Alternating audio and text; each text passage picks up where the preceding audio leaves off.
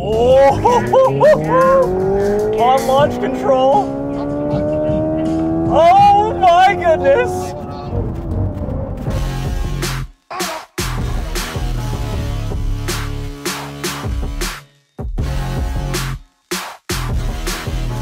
Hey guys, it's Karl. So in very sunny Barcelona right now, perhaps testing one of the cooler EVs that I've ever done. And I'm in the market right now for something practical, something wagon-like. Obviously EV is that next chapter. Something that I can take Link, my doggo, in, something obviously that the wifey can fit in, and just something that is a bit cool, a bit special. So this is the Hyundai IONIQ 5N. So I'm a big fan of the classic IONIQ 5.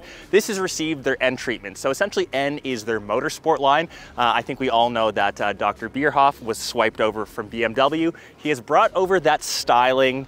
This thing looks next level. So to the colors first, this is in performance blue. It's kind of this matte light blue, really reminds me of a Gulf blue. And they also have a Soultronic orange. I know that I'm a big orange fan, but I would probably lean to this. It still has some of those little bits accenting in that orange. I guess it's a bit of like a two-tone. They've taken the IONIQ 5 and just created almost like a race car out of it. So there's lots of aggressive air on it. In the front, you have that active flap that actually helps cool the battery, and you do also have these vents to help cool the brakes. All of them, once again, very usable. We've got the larger wheel arches, which gives it a bit of a beefier stance, and 21-inch rims kind of all around. It's got a rear spoiler for downforce, and even the third brake light is inspired by F1 to give it a bit of a sportier look. And honestly, I was pretty surprised with how good it looked. Like I said, I've been a fan of the IONIQ 5, which actually, there's one roll and right here, turn around. That's just the standard IONIQ 5, and it has that robotic, you know, futuristic look that I think Hyundai has really kind of adopted, which I'm a fan of, and just take that look and just made it a bit sportier. So to the numbers, 0 to 60 or 0 to 100 kilometers an hour in 3.4 seconds. You've got an 84 kilowatt battery. You can get from 10 to 80% in just around 18 minutes, obviously, if you have the fastest charger. Torque-wise, 740 Newton meters, 601 horsepower. There's also a little extra boost button, which you can use every 10 seconds. That gets you an extra 40 horsepower for 10 seconds. It's a heavy boy though, 2,200 kilograms, but if we take a closer look, like I said, fully usable space where Link can go in the back. In the back, still room for the head and ample room for the knees. I could actually stretch this out a bit further. This isn't even pushed all the way up. Fully usable trunk. We've just been using it to haul around the camera gear. Obviously, that's going to be the grocery hauler, all the big stuff in the back. You can obviously knock down the seats, but unfortunately, no usable frunk, as that's just filled with actual equipment.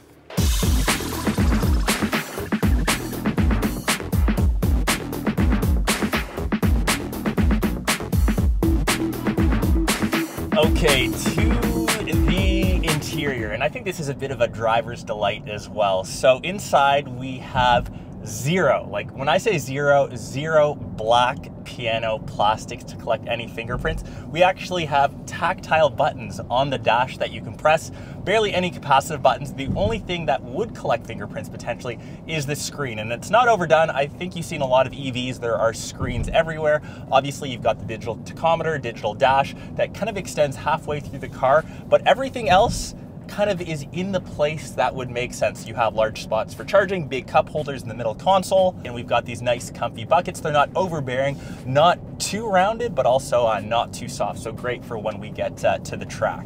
Maybe you've got some of the race flag, like the checkered flag on some of the badging. You actually have that on the pedals as well to give you that emulation that you're gonna get in first place. But steering wheel in the right place, it feels solid. Once again, some of that alternative stitching. We've got the different drive modes, which I'll get to in a second. You've got this little orange NGB button, which activates the regenerative boost, and that's what these little paddles are for. So you can kind of select that between 1 and 3. I'll do that a bit more on track, but it's nice to have some interaction. But maybe the coolest feature of this car has to be the N mode button. When you select, or when you actually hit that, you can get, if you can actually hear that,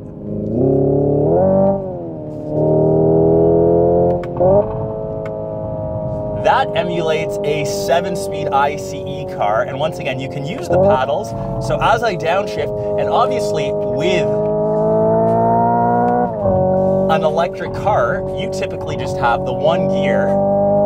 You have none of that torquiness or little jerky motion when you switch between the gears. This actually gives you that. So if I downshift, Little snap, crackles, and pops. Oh, that's a red line.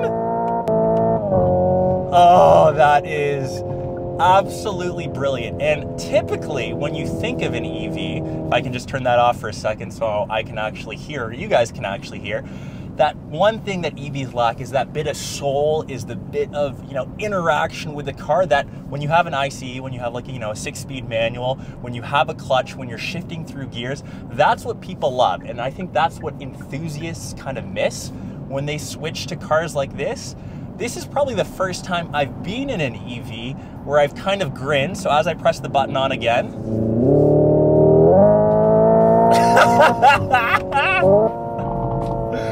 you can hear the bits of crackle. Obviously it's fake, it's coming through the speaker. You actually have speakers on the outside as well, but it gives you that enjoyment, which I think a lot of the time you miss with these cars. And when you go into N mode, you can actually switch the different sounds, and you can actually see this little red line meter or the shift meter on the heads-up display, obviously in the front dash. One thing that I've noticed, it is a bit dark in the interior. That's because no moonroof or sunroof. That's just for weight savings. Unfortunately though, it is just a regular body. It's not carbon fiber. If you want to save some weight, give us some carbon fiber. I think we'd all appreciate that, and I think it would look really good on this performance blue.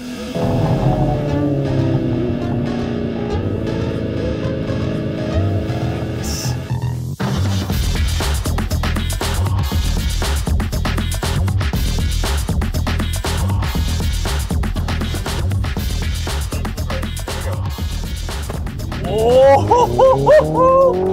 on launch control. Oh my goodness. That was 0 to 60 in just over 3 seconds. And it's funny, when you think about this, this is a 2,200 kilogram car.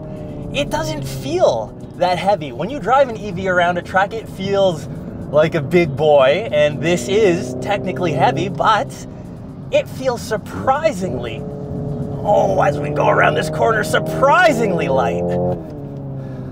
Okay, so as we pull back into pit lane, who is this car for? This is a tough one. So obviously someone that wants that performance, that wants to push it, that wants to have a bit of fun, maybe someone that's coming from a combustion engine that, they're taking their first step.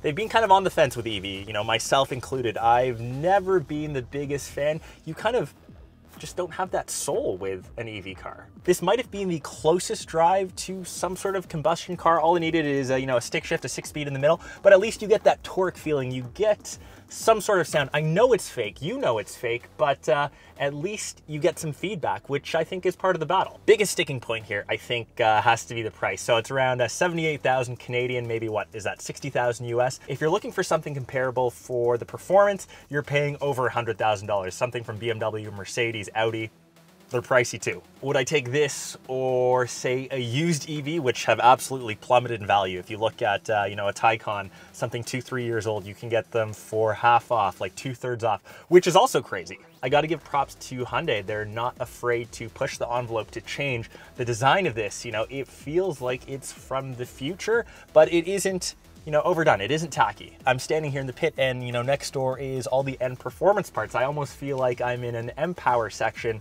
That's the kind of feel that I get. And I honestly wish BMWs looked this good, because they honestly have just gotten so ugly lately. But yeah, let me know what you guys think. I still don't know what to classify this is. It's not a crossover like the standard IONIQ 5. It's lower, it's sportier. Is it a hot hatch?